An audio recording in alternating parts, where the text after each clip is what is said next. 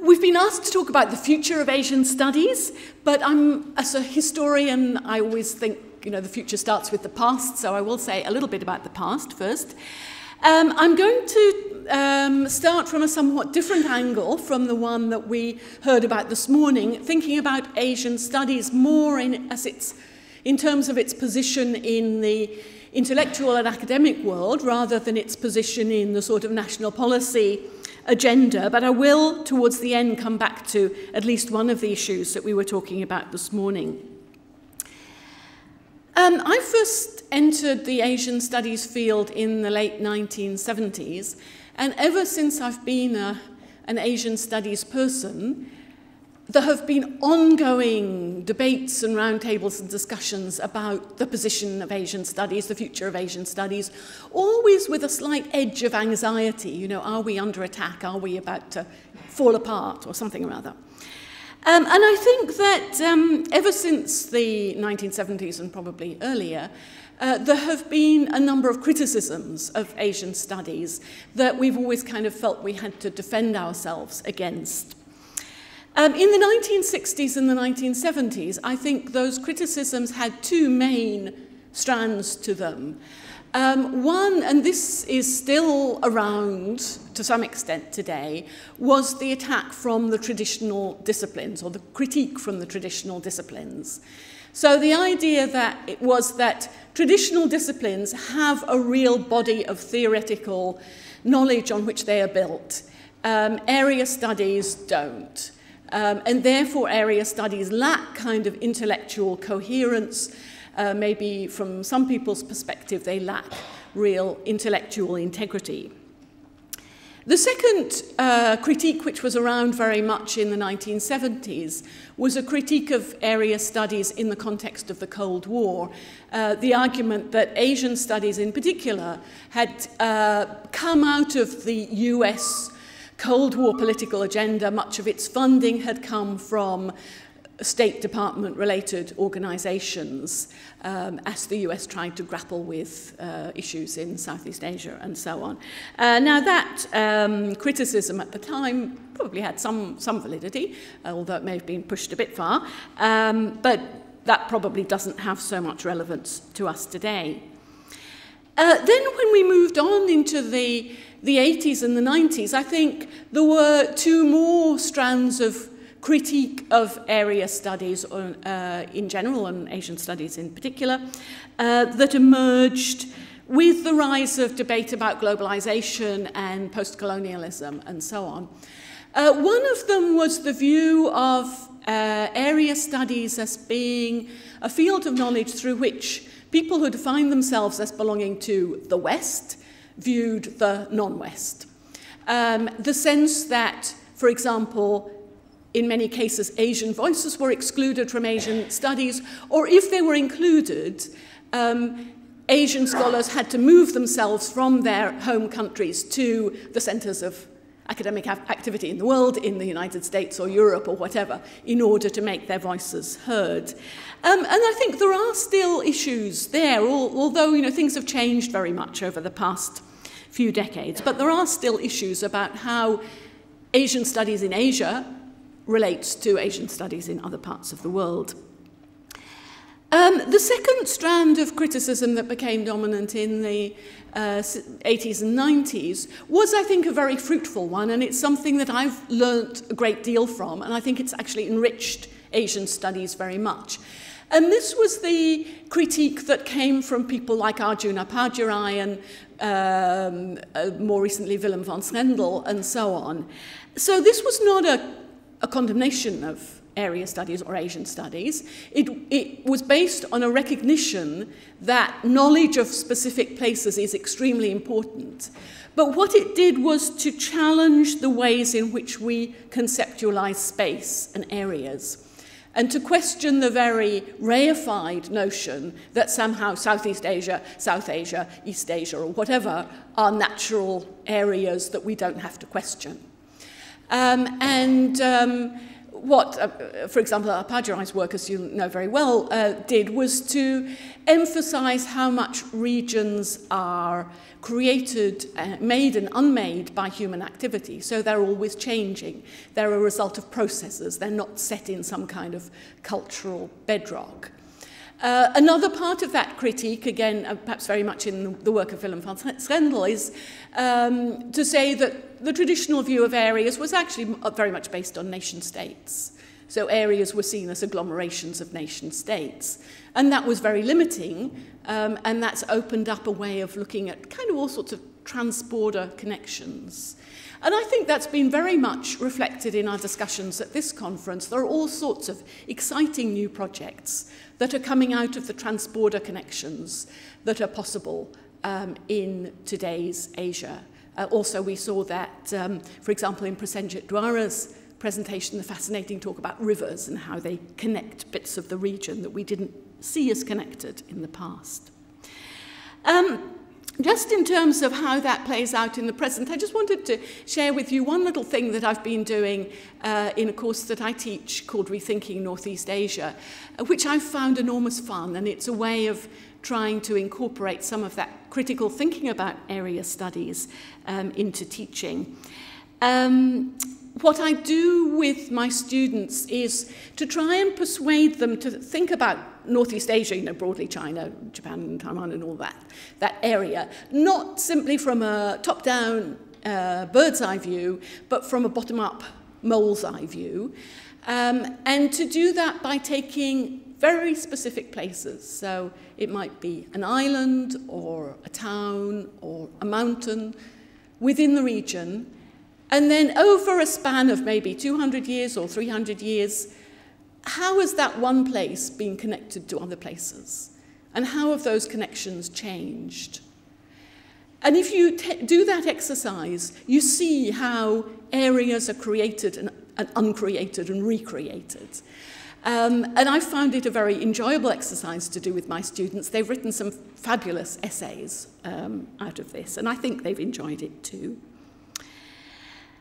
But now sort of coming on to the future, well, I think that the landscape in which we are operating now is radically different from what it was when I started out. I think it's changing enormously, and I'm going to say some very optimistic things. I think it's really exciting what's happening. Full of problems, but really exciting. What is transforming the landscape is, you know, it's obvious, it's not area study, it's the whole of academia is being transformed, basically by three forces: globalization, privatization, and technological change. That's creating a lot of problems, but it's also creating huge opportunities for Asian studies. One of the things that it's doing, and I won't talk about this in detail, but I just want to raise this for discussion, is it's challenging the traditional disciplines. So we started off with a situation where the traditional disciplines saw themselves, I think, very much as stable and enduring, and things like area studies as being rather marginal. Now, because of changes in academia, all the disciplines are being challenged.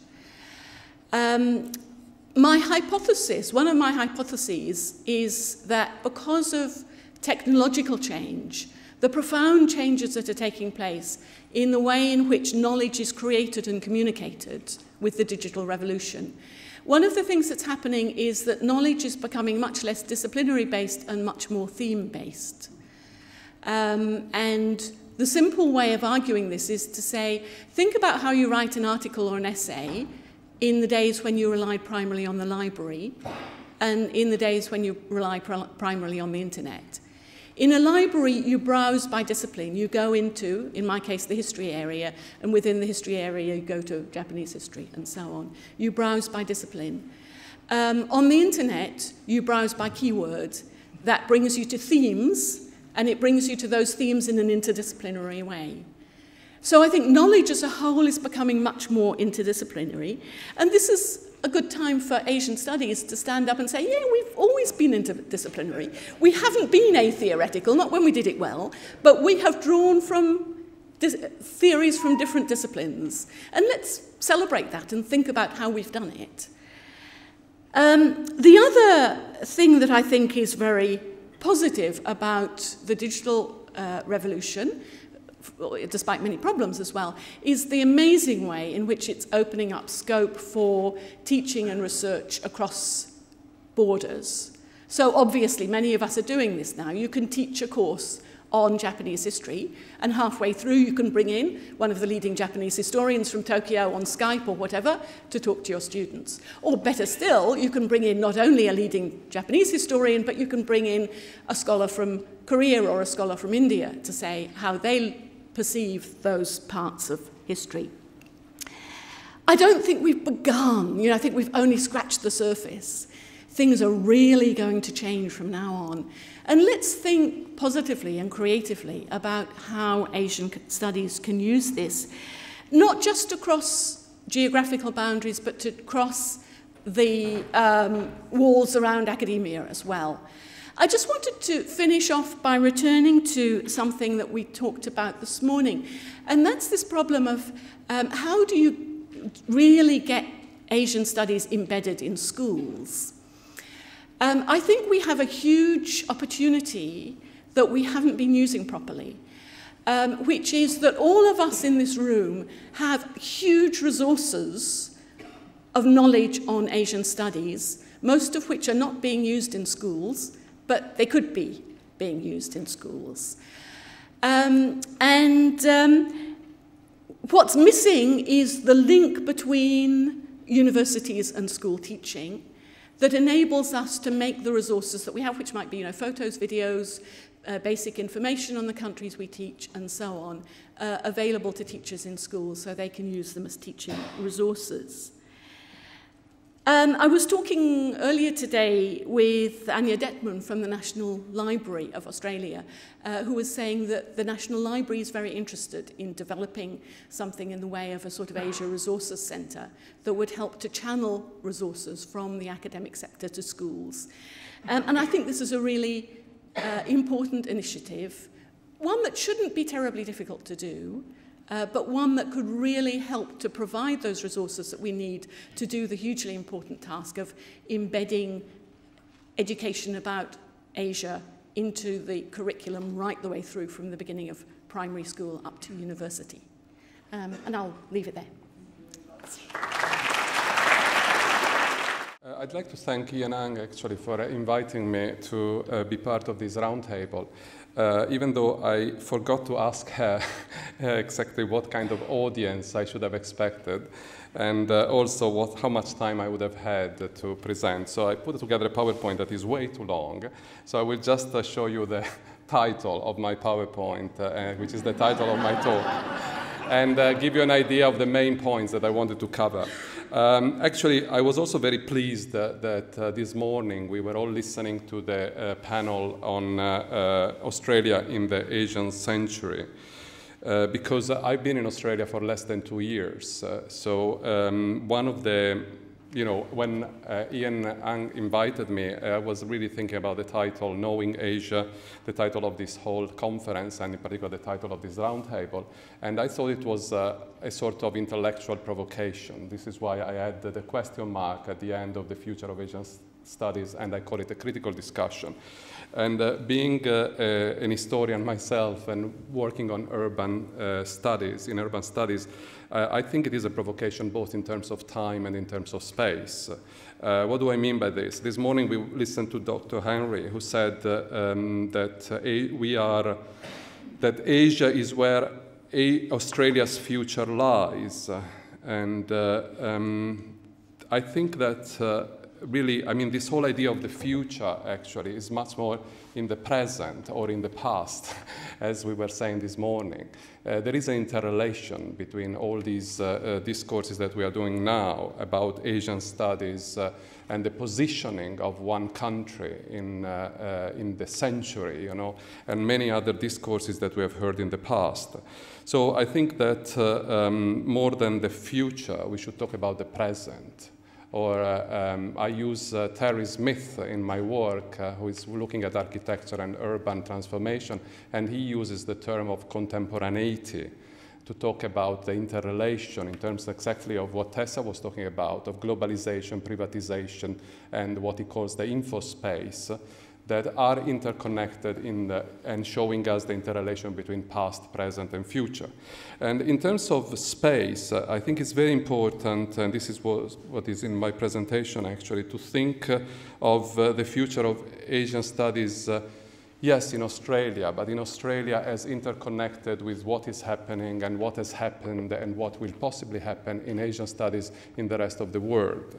And I'm saying this because I think that Asian studies, and particularly in my field of Chinese studies, I was particularly attracted by some particular research trends and research projects that have emerged in Australia, in particular in the last few years. I mean, if we think, for example, of the whole possible introduction and possible use of Foucault in our scholarship, the work that's been done in Australian academia on governmentality in China in particular has been of excellent quality and has also informed the scholarship on China in other parts of the world. I'm thinking, for example, of Prasenjit Dwara's pioneering work, Rescuing History from the Nation, and how, for example, exactly the university where I'm working now, UTS, started the workshops on, that was before my time,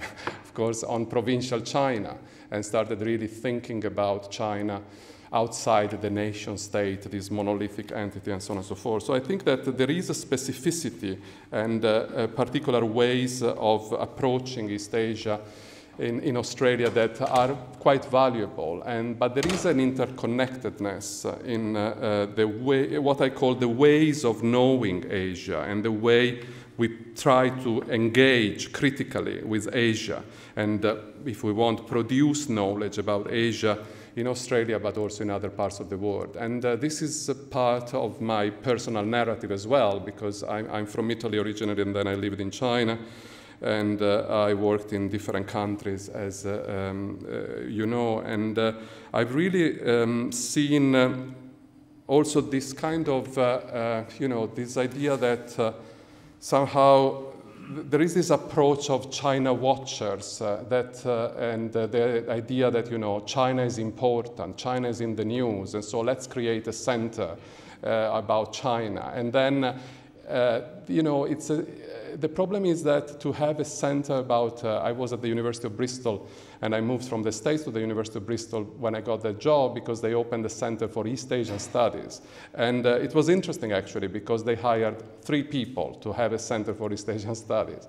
And after 2-3 years, they started saying, oh, you know, we have KPI, we have key performance indicators, and you're not really performing well, so we will rethink about the center. And this is a sort of story that we see continuously. And when I think about Asia and Asian studies, I think it really requires a kind of engagement and a kind of approach that I call holistic, in the sense that it needs to be an approach that is really looking at, I wrote an article about this in 2005 that was published in the Asia Pacific Journal of Education, looking at Asia and looking at, you know, the countries that we are engaging with as part of the world. I mean, it seems to be a very simple thing. I mean, to think of China or Japan or Indonesia or other countries in the world, and not as we have done for a long time, or has been done in our field for a long time, as China and the world, China and Europe, China and the United States, China and Australia. But this is what, in my experience, I've seen over and over. I mean, I've moved from Italy, where my PhD was a PhD in African and Asian studies, because of the old colonial idea that, you know, for Italy, like many other European countries, Africa and Asia were part of this block, you know, the kind. And then I moved to the United States, where in the post-9/11 climate in particular, there a requirement for all the students, no matter what was your major, at the State University of New York where I was working, to take a non-Western civilization course. So it was called non-Western. So, you know, it was called by negation, not by affirmation. And so all of a sudden I was teaching all these courses of Japanese history, East Asian history, you know, late imperial China, 20th century China, Korean history, you name it, because it was a requirement. So I was teaching 8 courses a year. And the students, of course, were not really interested, because the student whose major was chemistry or biology, but they had to take it.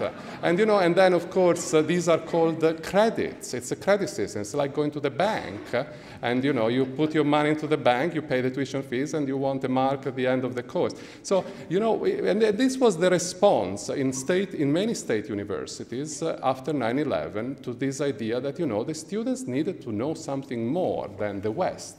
See, I'm talking about, you know, this century, not the century before.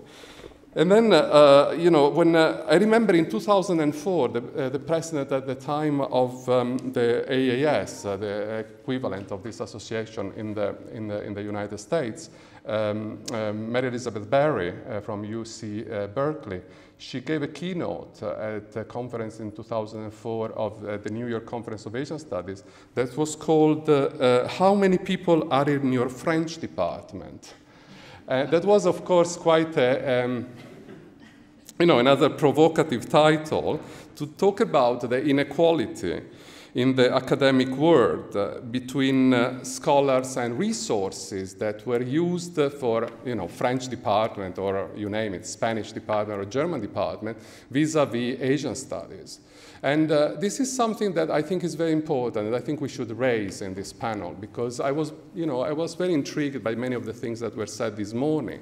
But there is an issue of resources, and there is an issue of not short-term, but long-term resources that I think is important for universities and for governments, for government institutions to commit to Asian studies. And we see it also, you know, with our ARC applications here in Australia, that we have to tick the box of the national priorities, and we compete, you know, with anybody else when we write our applications, and we have to demonstrate, you know, that our project is relevant for the national priorities. And so I think that, you know, what I'm trying to say is that, yes, Asian studies is relevant. Asian studies is relevant in Australia, is relevant in Europe, where I was for many years, is relevant in the United States. And it's important that, you know, we somehow I think also we use our associations and we use our membership to these associations to, you know, to really make this case. The last thing I want to say is also about I was saying before, this idea that, you know, what has happened in Australia in terms of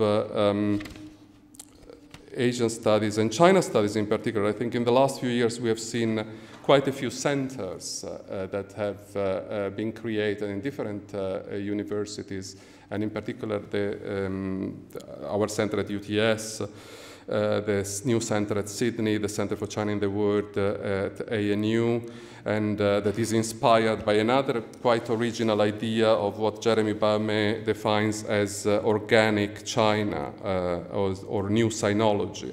And I think it's very important that we, when these centers are created, and even here, I mean, Tessa was already talking about it, the whole, if you want, in many ways problematic interrelation between area studies and disciplines. But when these centers are created, there must be, I think, a real commitment from these universities for as a long-term strategy.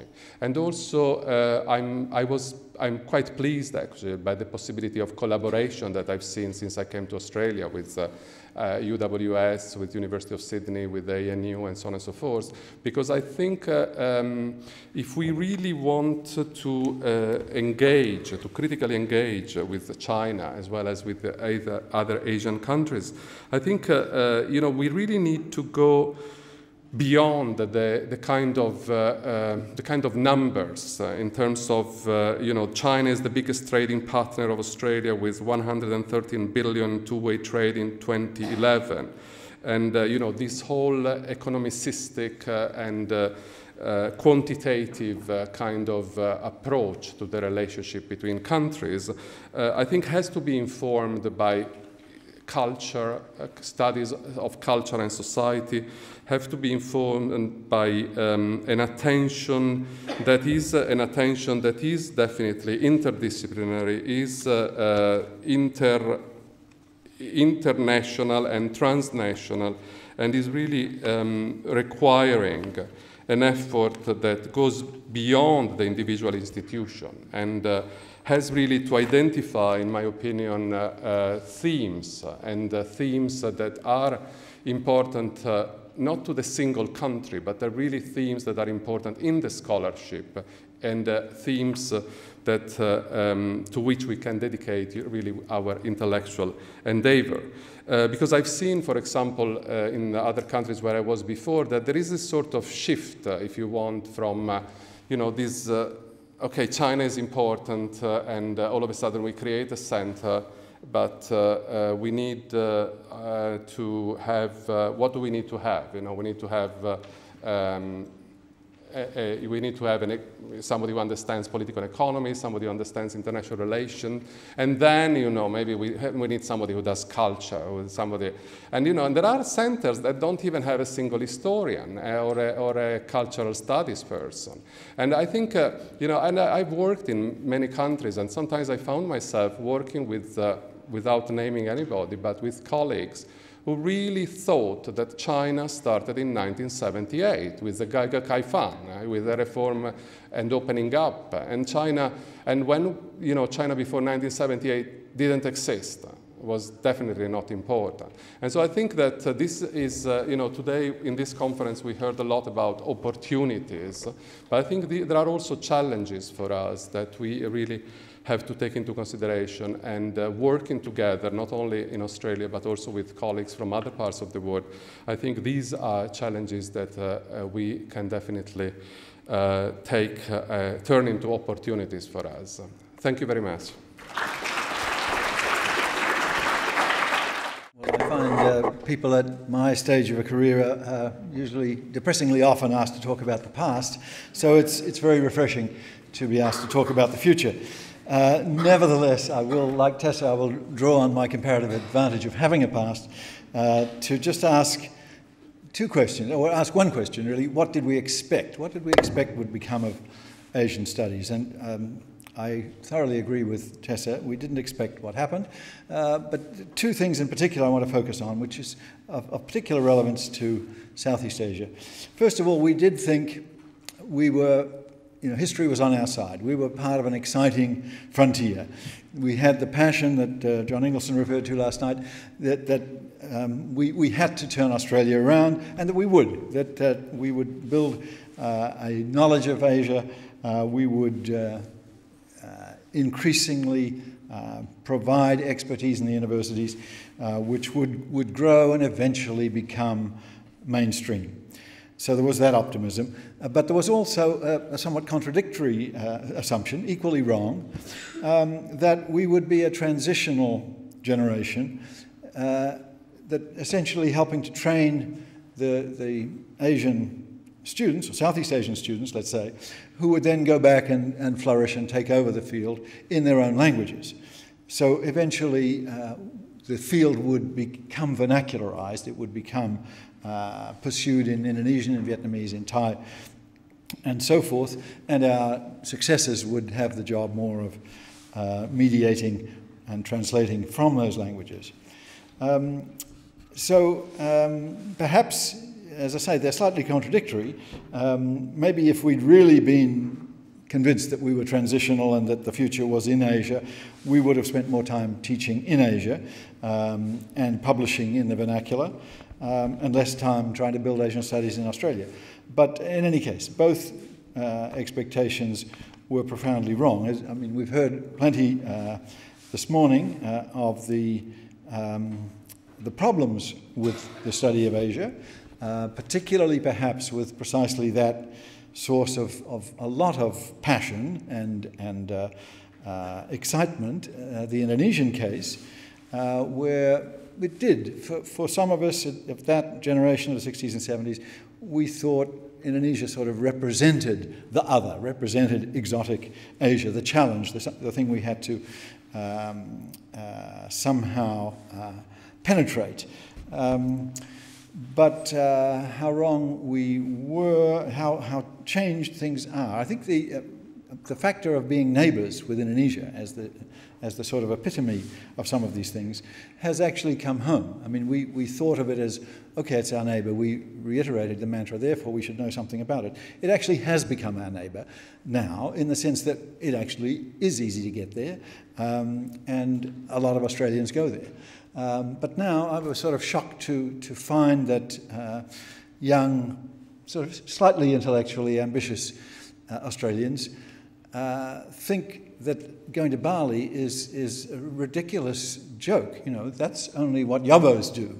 That's where you go, you know, where you have the wet t-shirt competitions and drunken orgies and so forth. You misbehave cheaply in Bali. I mean, that could happen, of all things, of all places, to Bali seems frightening until you remember, I mean, how Americans look at Mexico. And I remember when proposing to travel to Cancun to visit the wonderful Mayan sites that are right there in the Yucatan Peninsula, all the American friends looked totally disbelieving. No, that's all about wet t-shirts and spring break and all those yobbos misbehaving. So that's the kind of norm, I think, you have to say, of neighbourly relations, particularly when there's a difference of A, language, and B, and more importantly, income levels. If the neighbour is a place you can go to get cheap, let's say, vices, then that's what will happen. And that we have to deal with. I mean, so things have changed. Neighbourliness is a complicated thing. The closer, the more familiar it becomes. In a way, the more complex. But sure enough, a lot of things have not gone as we expected. If Tim Lindsay is right with his calculations, a smaller proportion of Australian university students today study Asia than in the 1960s when we began, which we thought was the dark ages. We thought we were going to turn this all around. Of course, the study of Indonesian in particular is at about a level of a third or a quarter of what it was back in what we thought to be the dark days. But the other thing is perhaps more surprising. The vernacularization didn't happen either, notably in Southeast Asia. I think Northeast Asia, of course, is a little different, but not wholly different. The key explanation here is, of course, the rise of English as a global academic language, which has been astonishing in the last 20, 30 years. Global competition, of course, has become the stark reality in the world of research, and publication in electronically accessible journals, primarily, almost overwhelmingly in English, has become necessary to academic success everywhere in the world, and certainly in Southeast Asia. It's happened with increasing intensity the last few years. So the Southeast Asian vernaculars, to just talk about those as distinct perhaps from the Northeast Asian ones, have achieved cultural marvels in the last 50 years of inventing popular culture and playing roles that they never played before. But they have not, on the whole, generated strong scholarly traditions. Instead, academic prestige has continued, perhaps more than ever, to attach to those who have studied abroad in English and who can publish in English and compete to foster international publications. So, surprisingly, there is still a dichotomy between the serious academic work, which is done in English and international competition and peer-reviewed and all that, and the domestic vernacular discourse, which is largely political, sort of public debate, but not of an academic sort. What that means, I mean, it is, as others have said, our relations with Asia is part of the whole globalization phenomenon. The intensity of interaction is far greater, and I agree very much with Tessa. The internet, the technological change makes it much, much easier to be global, to use examples from all over the world in our research. We don't have to be parochial anymore when we address problems, and indeed the planet is asking us to be much more globally responsible. But on the other hand, just as young Australians can go to Bali or Bangkok to misbehave cheaply, so slightly older Australians find it's their skills in English that are in greatest demand in Seoul or Shanghai or Tokyo. Already there's more knowledge than anyone can cope with available in English on the internet about the countries we specialise in. So, I mean, it's like the doctors, you know, finding their patients have read everything on the internet.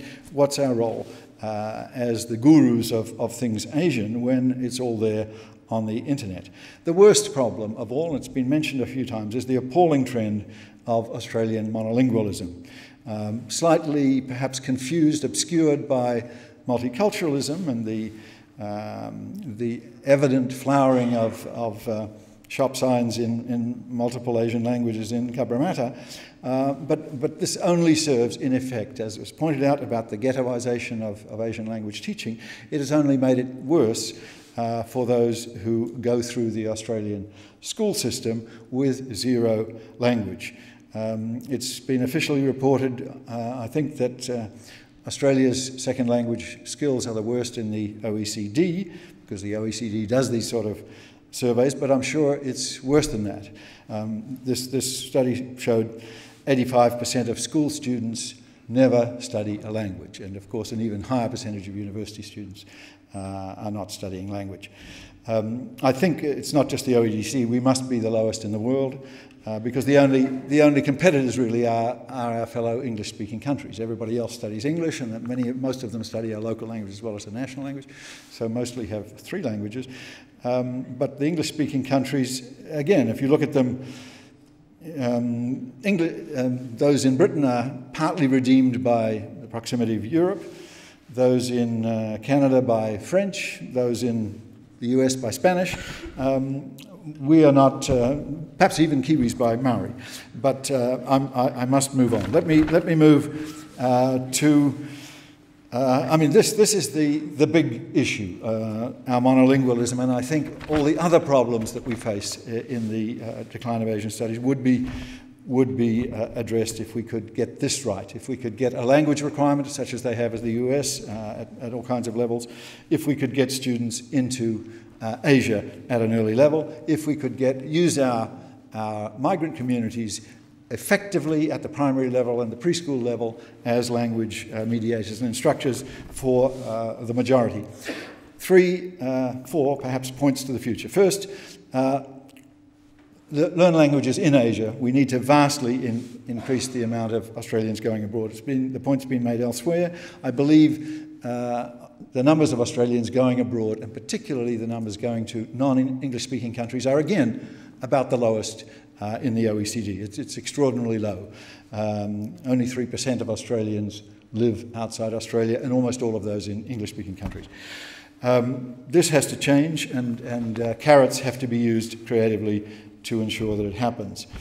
Second point of advice, in a way, get your first academic job in Asia, particularly if you haven't actually studied in Asia. I mean, the future generations will study in Asia, they must, and in a way, everybody else has got this message. The way to flourish in a globalised world is to study abroad. Australians tend to do this much less than they used to, I mean, oddly, but this is part of the punishment of the lucky country, of our relative prosperity. But if you can't do that, if you can't get part of your education in Asia, at least get your first job there.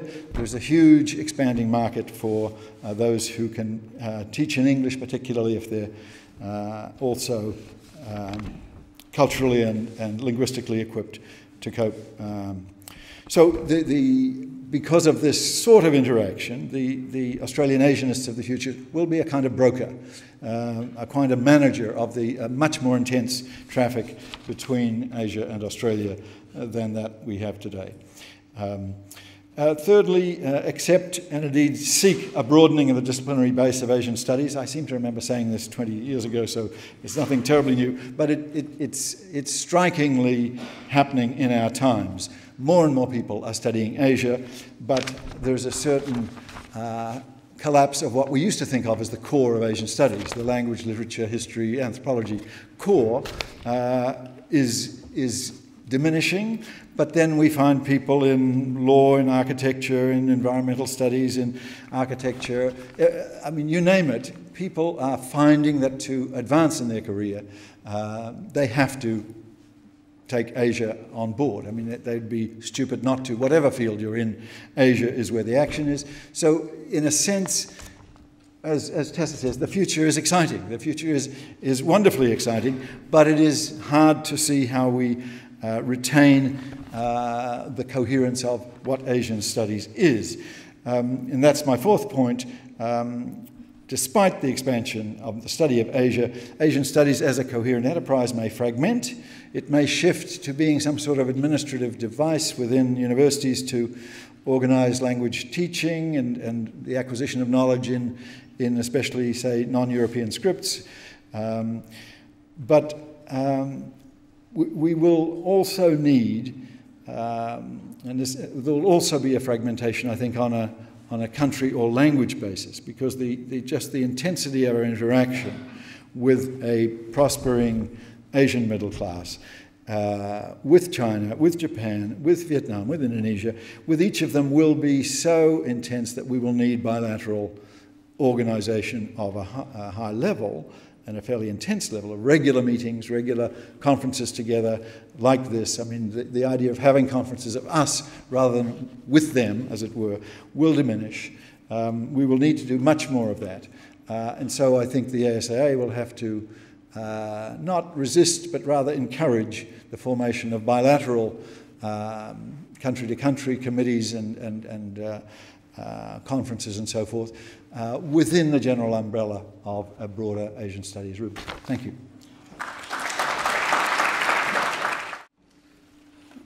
Well, good afternoon, everyone. I want to begin by thanking Purnendra Jain for inviting me to Sydney and this 2012 Biennial Conference of the ASAA. And as he mentioned at the dinner last night, last year when I was president of the AAS in North America, we had discussed finding a way for the two associations to work together when possible, and for officers on either side to visit conferences organized by the other side seemed a good way to get to know each other a bit better. So I'm here in part in such an ambassadorial role, and I'm grateful for the warm reception accorded me as a representative of the AAS. I also want to thank Judith Snodgrass and her colleagues for assembling such a fine and interesting program and making excellent logistic arrangements that have certainly enhanced our participation in these events. So I want to divide my remarks into two sections. In the first, I will respond to the topic for discussion, what is the future of Asian studies? And in the second, I want to reflect a little bit on the lessons we may choose to learn from the history of area studies that we heard about on the opening day. So I also want to say a few things about new directions and challenges for Asian studies in the university along the lines of things that my predecessors, especially Tessa and Tony, have already brought up. So what is the future of Asian studies looking like from where I live and work? I have no hesitation in saying it looks bright. There can be a number of measures that could be used to support that claim, and we surely should discuss and debate that claim and ways to assess it in what might follow in the time that we have. I would like to start with my immediate experience with the AAS, where I have been on the board since 2009 and president till last summer. Several years ago, as recently as the mid-2000s, a familiar lament at the AAS emphasized 3 points. One, that the membership was aging and not growing in numbers. Two, social sciences and scholarship on contemporary Asian affairs were poorly represented at the conference, and for that matter, in the other work of the association, like its book awards and publications and so forth. And thirdly, international participation in the conference was low. In those, so 7, 8, 10 years ago, it was less than 10%. So I'm happy to report that in Honolulu 2011, the AAS had a historic joint conference with the ICAS. And in this ambitious collaboration, we immediately jump-started the greater international participation, addressing point number 3. About 40% of those attending came from outside North America, and at least half that number came from Asia. The AAS actually spurred this increase by tripling its annual budget for travel stipends for scholars from Asia. Of the over 5,000 participants in Honolulu 2011, and of the over 3,500 who came to Toronto in 2012, the first time, incidentally, that the AAS actually met outside the US was Toronto 2012. Close to 20% of the attendees were graduate students. That is what I heard you refer to as postgraduate students.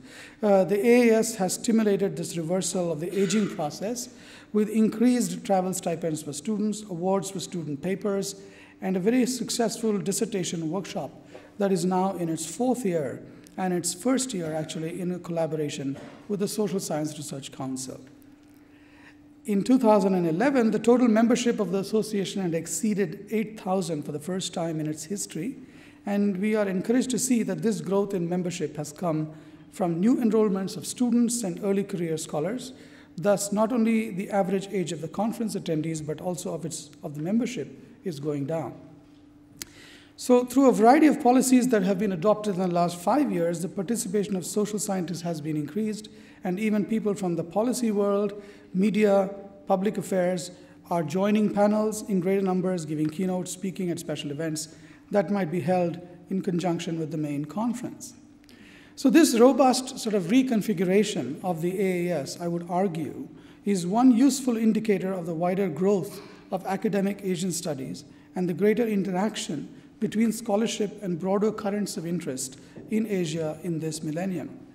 We could discuss other indicators too, like the growth in Asian studies jobs in the academy, the boom in particular in China studies across even small colleges, even 2-year colleges, or the community colleges as they're called in America, and the rapid increase in the study of Chinese and to a lesser extent even languages like Hindi in high schools across America. I should add that while there is a spurt in China studies that will likely increase the gap between China studies and the rest of Asian studies, there is also very healthy growth in Southeast Asian studies and South Asian studies. One of the most interesting trends, but I think it's still early days on this one, is the discovery of mutual interest between Asian American studies and Asian studies. And we can see this at all levels, from undergraduate course selection, that is the kind of courses undergraduates are selecting, to the kinds of research that's being undertaken by new generations of scholars who work in programs like diaspora studies or American ethnic studies. I could add that submissions to the Journal of Asian Studies are up dramatically since the last decade, and that journals like JAS and Critical Asian Studies are becoming more influential through their impact factors. Looking beyond the sphere of influence of the AAS, we would need to focus on changes in Asian studies at universities and colleges. For that, it may be more useful actually to disaggregate Asian studies and consider the changing fate of regional studies within Asia. And I think this also goes to the point that Tony Reid was making about increasing possibility of fragmentation, as he put it, but I would rather call it disaggregation, bilateral, deepening of bilateral programs through maybe country-focused centers at the universities and bilateral academic collaborations between scholars, say in this case based in the US and based in particular Asian countries. Largely through the stimulus that has been provided by the changing demography of college-going students, the remarkable rise of Asian Americans in the college classroom in many parts of the US, and the private giving to higher education by Asian and Asian American donors, I think we can see a rise in Korean studies, India studies, and China studies, while Japan studies and Southeast Asian studies have seen less noticeable growth for some of these reasons in the last decade or so. But let me leave this topic here and turn to the question of what learning is taking place or not from the history of Asian studies and how quickly we may be adapting and responding to the new kinds of interest in Asian studies and the new ways of doing research and teaching that Tessa also mentioned. So what could we learn from earlier generation of Asian studies that were discussed, specifically actually by Lily Kong in her very comprehensive presentation of the history of the field in her opening opening keynote address.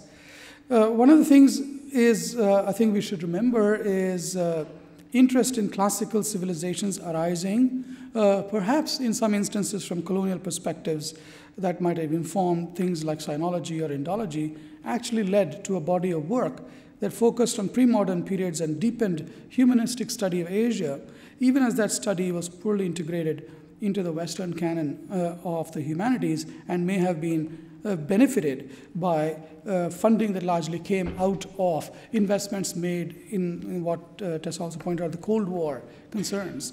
So certainly an unexpected benefit of those investments, both in terms of enriching pre-modern studies and the study of the humanities. The willingness of scholars across the humanities and social sciences to collaborate, despite their disciplinary divergences, I think was exemplary. And today, it seems like a bit of a lost art if you think about how effectively economists and political scientists and anthropologists and historians actually managed to work together in what you might call the first decades of area studies, and it was extremely useful for the field. And there was a common commitment among these people to fieldwork and language learning, even if it came with a certain national territorial orientation in the questions that were being asked.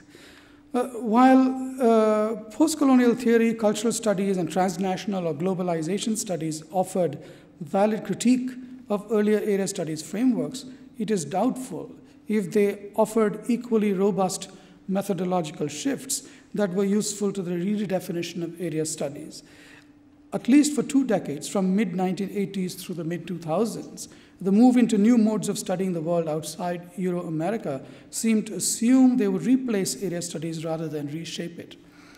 And that said, the study of diaspora, networks, flows, and shared trajectories, both in relation to Euro-America and each other, I think did become new tools and directions for research. So I think it's only now that we are learning from that period in terms of what might be some of the new concepts and methods that can profitably be used and deployed in reshaping, revitalizing area studies.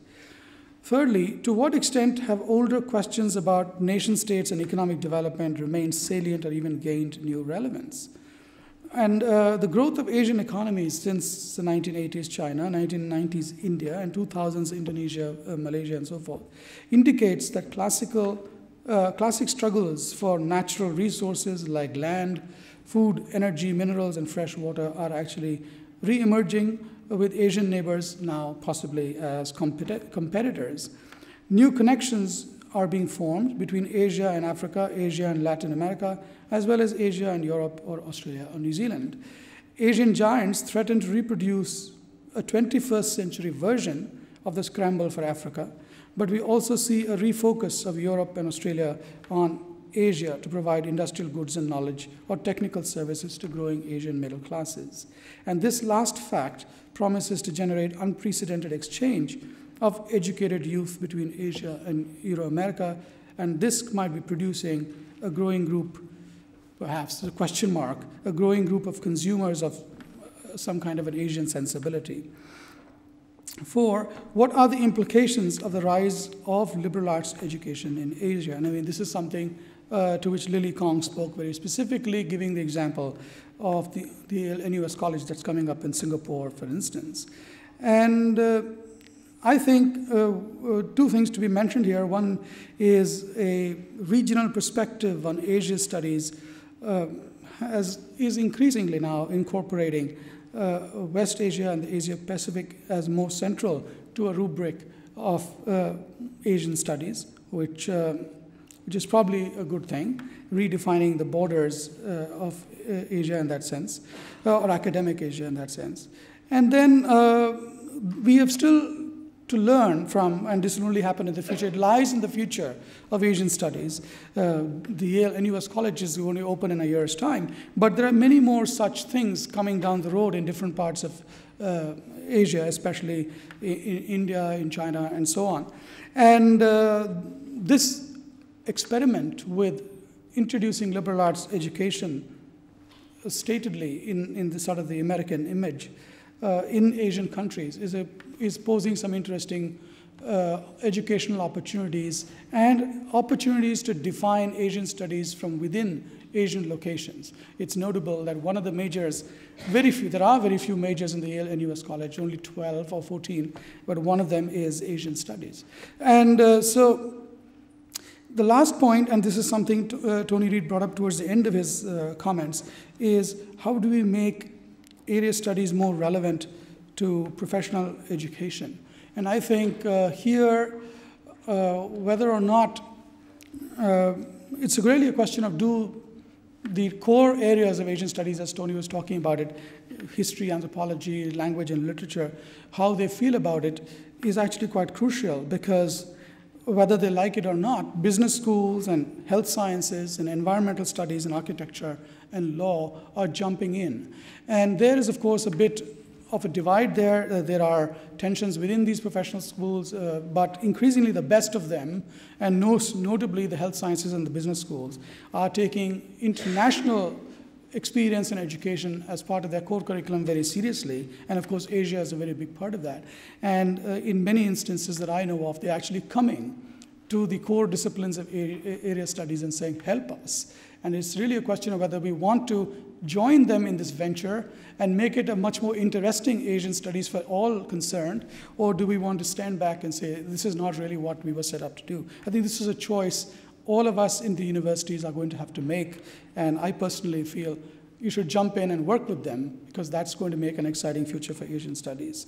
So anyway, I'll stop there since my time is up. Thank you.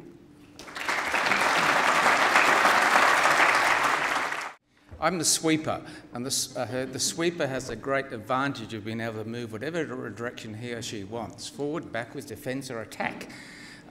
So I only will be 5 minutes. But I also, when I was asked to do this, I said, well, let's be a little bit provocative. It's not my normal style of doing things, as you well know, but we'll have a go.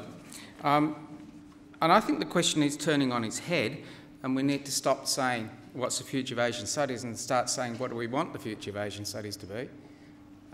We are not passive recipients. We're not victims. We're actors in a situation out there. I have, over the years, sat through a number of sessions where I've heard mathematicians talk about, oh, woe is me, what is the future of mathematics? In schools, universities, they're not doing anymore. I've heard science people say, what's the future of science in universities in Australia? And you hear Ian Chubb say it repeatedly. The latest one is English lit people who, lo and behold, life is dreadful because they're all being taken over by those dreadful people in cultural studies, media studies, whatever. And then, of course, the latest one to join the group is macroeconomists who sort of say, oh, it's all been taken.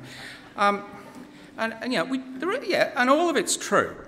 And all of it's, in one sense, true. And it's part of the sort of breakup of knowledge in a way that some of us are old enough to understand how it was in the past. But some of it's our own problems, and some of it has great opportunities for us. Look at the way a medical degree is taught now, and contemplate the way it was taught 15 years ago, 20 years ago. 15 to 20 years ago, you had separate pathology, anatomy, physics, chemistry, mathematics. A first year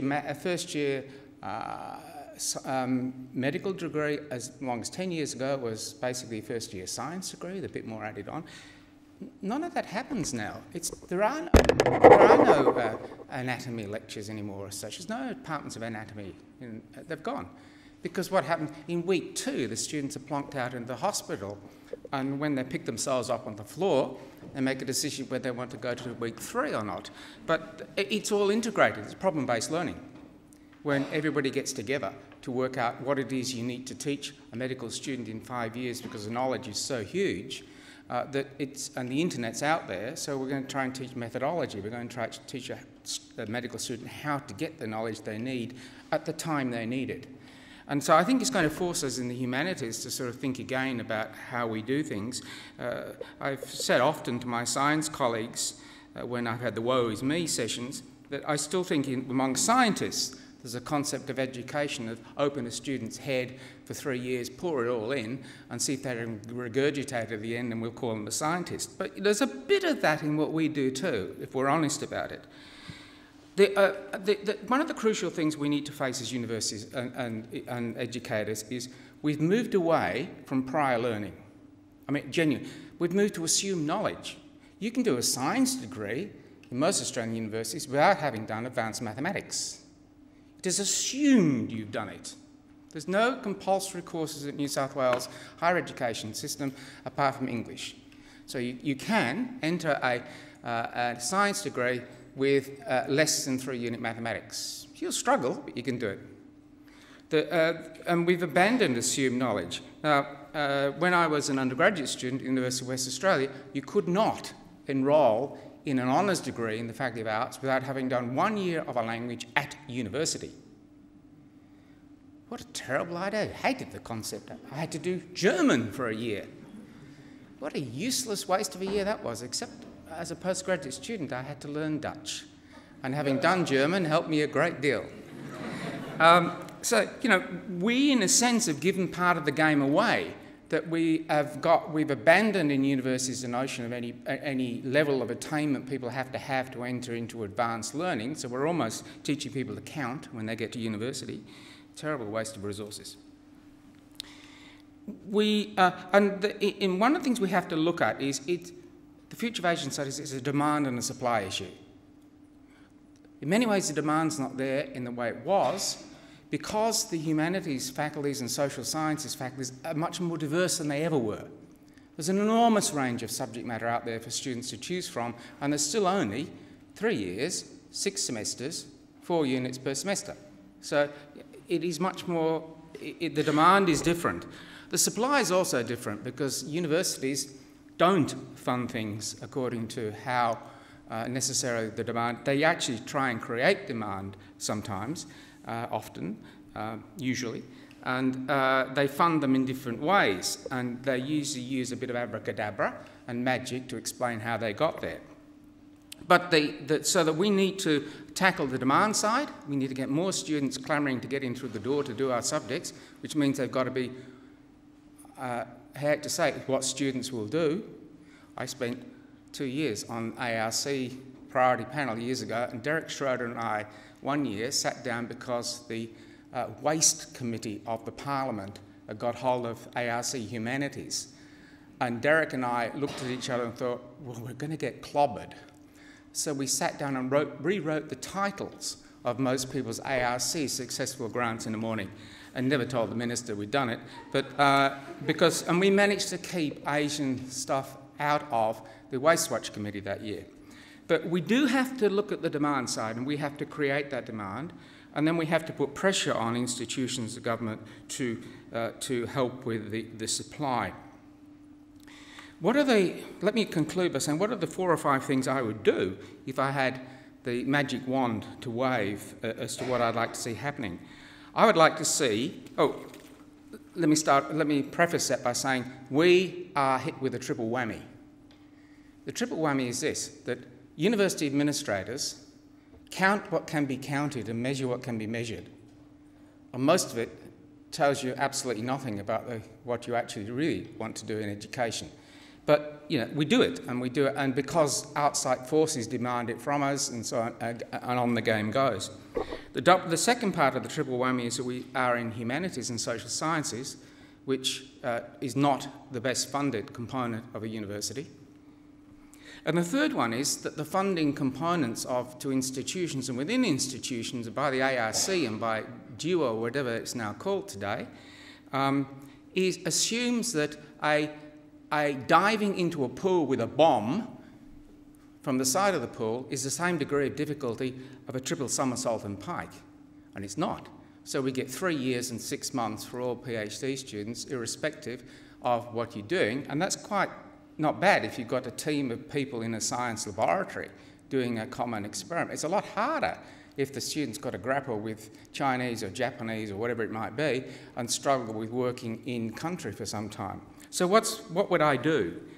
I would push very hard for the reintroduction of postgraduate fellowships for PhD students to spend 12 months abroad. I don't care where they go, I don't care, in age I'm talking about. And additional to the 3.5 years they get on their US scholarships, because that is the only way we're going to be able to get that quality and that sort of, we've had them in the past, we need them now. I don't know what the number is, but that's another issue. We need to do something about getting more of our exchange students into Asia. It's not going to happen just by osmosis. It's not going to happen by us saying it should happen. It's not going to happen by Ken Henry coming out saying it should happen. As I said this morning, very few people do. My answer to that is the answer I've got to many things this morning, a bit of bribery. Put forward some big scholarships to encourage them there. Offer them double what you'd offer if you went to the United States. You know, 18-year-old, 9-year-old kids are susceptible to these things. So are 66-year-olds.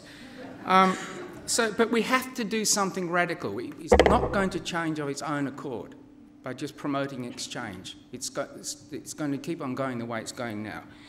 I would do the language issue is a real issue. And it's not going to, the review of the funding model that's going on at the moment is not going to do anything for us. I hate to say it, it's not. Because the pot is going to shrink, not get bigger, so that's a real issue for us. But what I would do, I've managed, whatever the verb is, 2 institutes for language over my life. Australia is very good at teaching English language, from beginners to advanced through to getting to a good IELTS, etc. Most universities do it. They do it outside the university, they do it through companies, etc. And they do it intensively.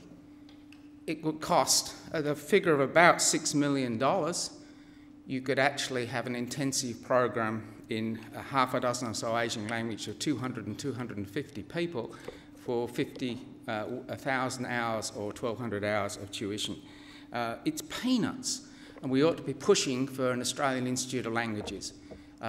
Maybe one in each state, I don't know what, but we ought to be pushing for one properly funded to get people at the really top end that we currently find difficult to get in the normal way.